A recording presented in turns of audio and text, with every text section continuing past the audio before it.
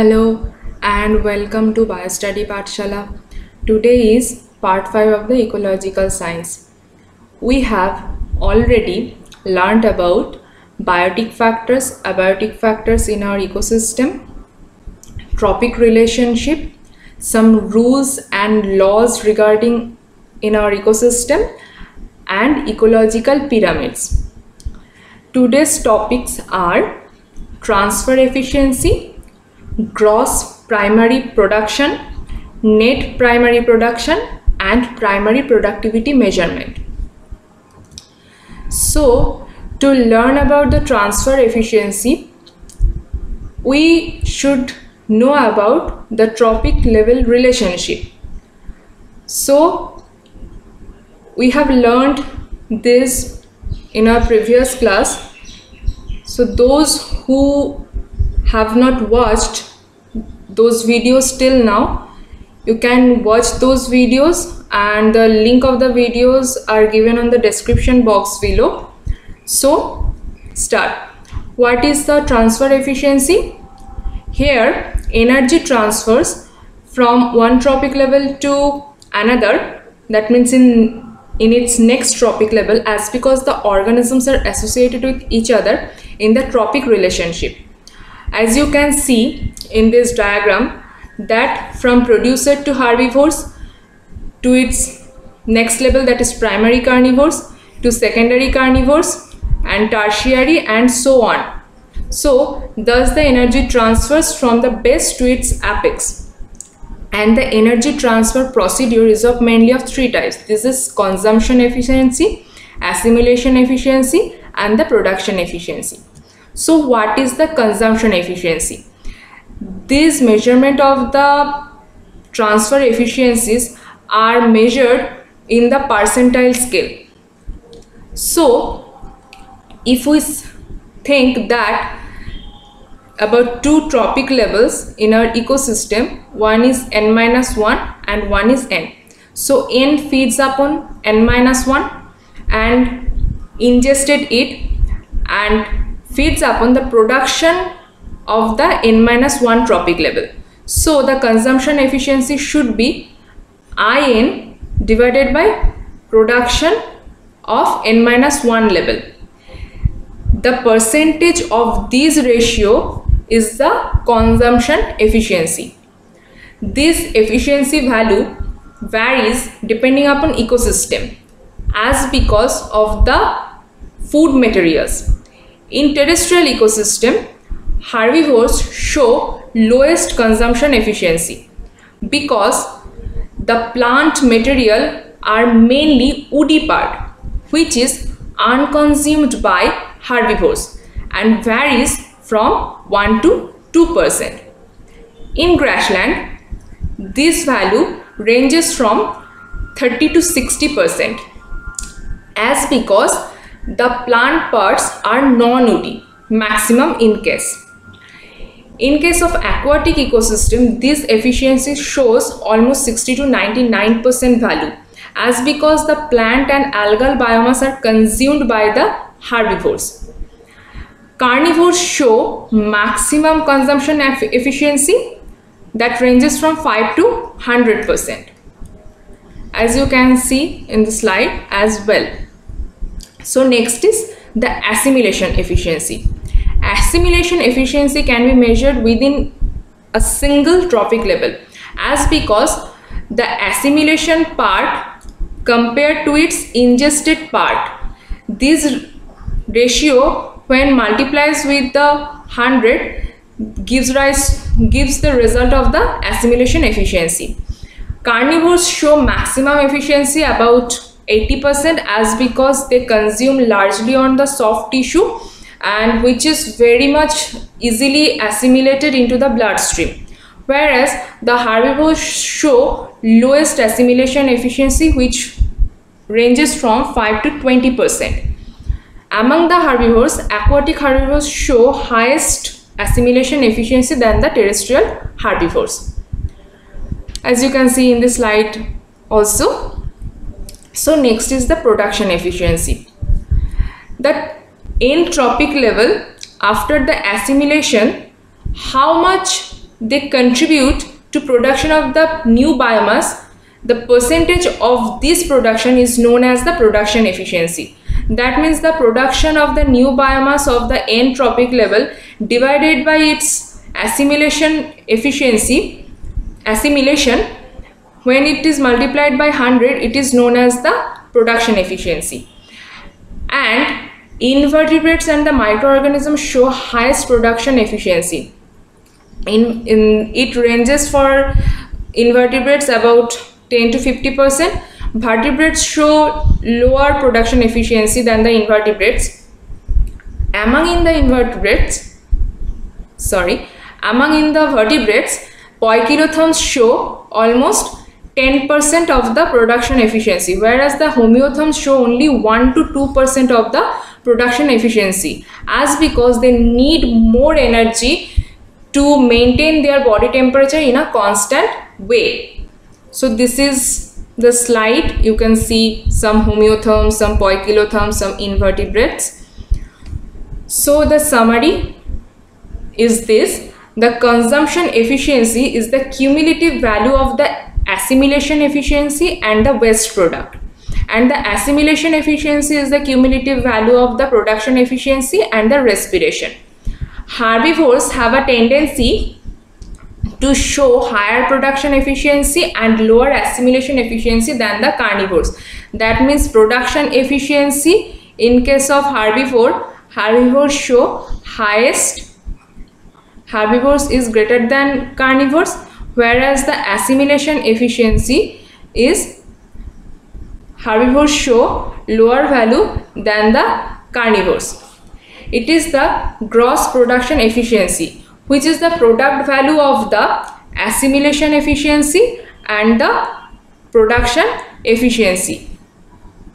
Sorry, this is the assimilation efficiency and this is the production efficiency, and this is the result, which is the measurement of the gross production efficiency. It states how this works, like the production, the biomass from the n-1 trophic level transfers to its next trophic level, that is n trophic level, by the consumption procedure, and it is assimilated as well in the n trophic level, and the production of the new biomass occurs in the n trophic level. The waste product from the n-1 trophic level and from the n trophic level, which is fed by the detritivores as well. So next is trophic level transfer efficiency. This is the product value of the three energy efficiencies. These are the consumption efficiency, assimilation efficiency, and the production efficiency, and it follows the Lindemann's 10% law. The changes of these three efficiency can affect the trophic level transfer efficiency, and it is calculated by this formula. Trophic level transfer efficiency is the total amount of the energy which transfers from one trophic level to its next trophic level and incorporated into the new biomass generation. Scientists Daniel Polly and Willy Christensen surveyed by 49 studies in 1995 and found that the trophic level transfer efficiency appears around 10%. In case of marine food chain, this value can exceed up to 30% as well. So next is the ecological productivity. Productivity means the generation of the new biomass in our ecosystem. Autotrophs productivity is known as the primary productivity, whereas the heterotrophs productivity known as the secondary productivity. Autotrophs perform photosynthesis, and the photosynthetic product is known as the primary productivity, and the production of the heterotrophs and the decomposers are far less energetic than the primary productivity. Primary productivity may decline in the dry winter time.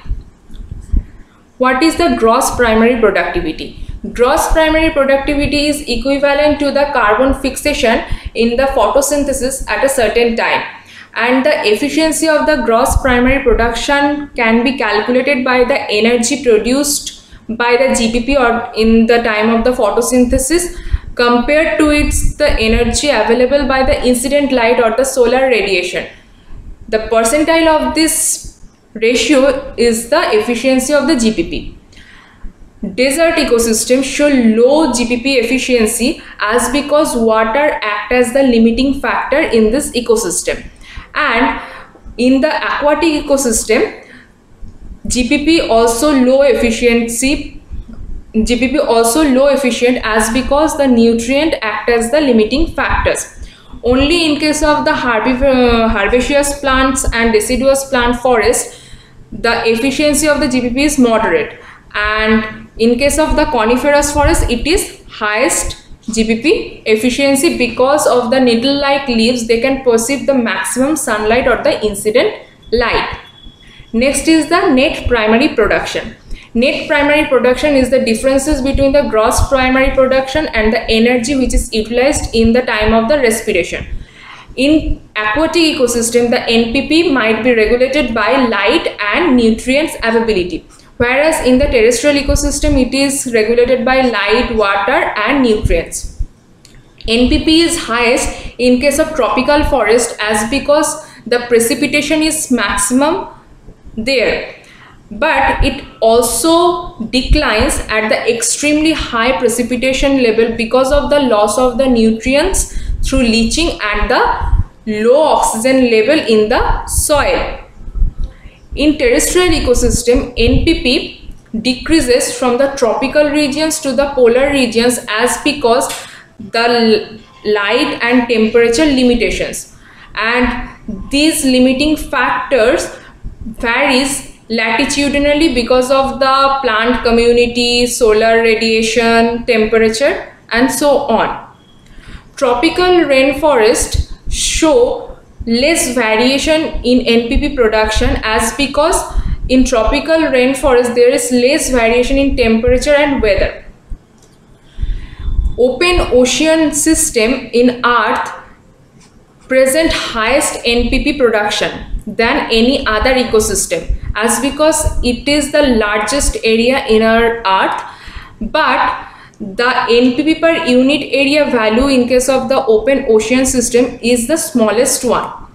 Coral reef and the estuaries have also role in the NPP production. It is almost high, but their contribution is so small because of their small sizes.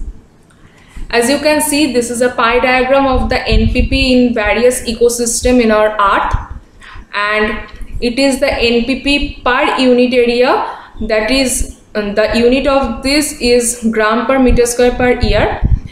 It is this ecosystem shows this kind of data. So comparison between the ecosystem on the basis of the productivity as shown below, that NPP is highest in ocean, after that tropical, temperate and desert. Deserts show lowest NPP, but when the NPP and per area ratio is observed, then the tropical rainforest show the highest NPP per area and desert show lowest NPP per area. And NPP per leaf area, this value shows highest in case of desert as because desert plants have the lowest leaf area, so the NPP per leaf area value is highest in case of desert ecosystem, and NPP per biomass is highest in case of ocean because phytoplanktons have role in the oceanic ecosystem in the primary productivity, and the phytoplanktons are so less in weight that the cumulative value of the phytoplanktons in the open ocean are so less than any other ecosystem. So next is the primary productivity measurement in aquatic ecosystem mainly. It is also known as the light and dark bottle method and also oxygen emission method. In this measurement procedure, two glass bottles are taken. One bottle is wrapped by foil, that as because light cannot penetrate within this bottle, and water sample from the benthic zone of a pond ecosystem are collected within two bottles separately and sealed those two bottles, and these two bottles are kept at the depth of the pond from where the samples are collected. After 1 hour, this data again re-examined. You can correct this. After 1 hour should not be here, it is here.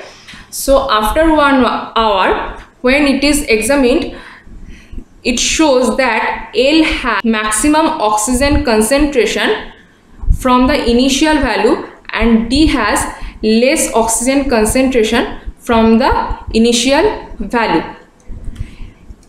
If we think that initial oxygen concentration is 7 mg per liter and after 1 hour the L bottle show the oxygen concentration is about to 12 mg per liter while the dark bottle show 5 mg per liter. That means the GPP is about to 12 minus 5 equals to 7, as because L shows the GPP plus R, that means respiration.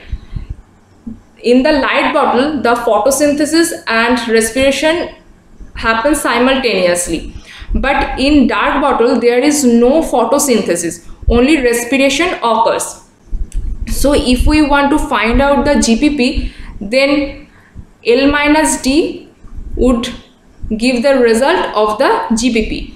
And if we want to calculate the NPP on this data, then we should difference minus the initial value from the light bottle and it would give the net primary production.